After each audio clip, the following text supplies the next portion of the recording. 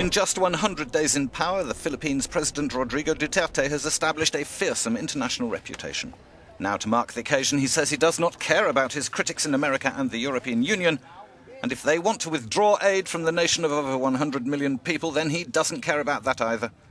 He added the Philippines did not need Americans there anymore.